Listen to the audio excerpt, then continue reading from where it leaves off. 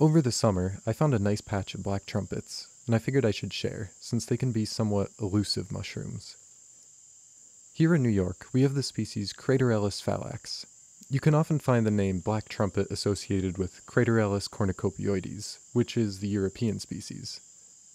The two species are almost identical mushrooms, except when you look at the spores. There's a yellowish spore print on the American species, and a white print on the European one. Apparently, there is another species you can find around here, Craterellus fetidus, which tends to grow in clusters, has more defined wrinkles, white spores, and a stronger smell. But I haven't met that species yet. So, on to identification. There really aren't too many things out there that look like black trumpets, so I wouldn't worry too much about poisonous lookalikes. If you find an almost black, tubular mushroom coming out of the ground, you're probably set, but it never hurts to take a closer look.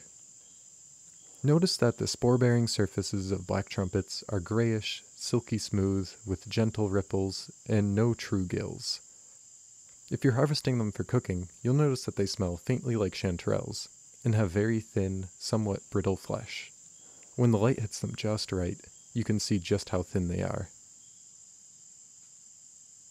Black trumpet mushrooms are mycorrhizal, often found associating with oaks and hemlocks, which are making up most of the forest here. Many people report that they like growing out of mossy patches, and interestingly enough, some of these are following that trend as well. I found these at the edge of a receding vernal pool, perfect mossy mushroom habitat. I can't really decide if I think they're pretty or creepy, like a black rose or dark ogre ears coming out of the ground.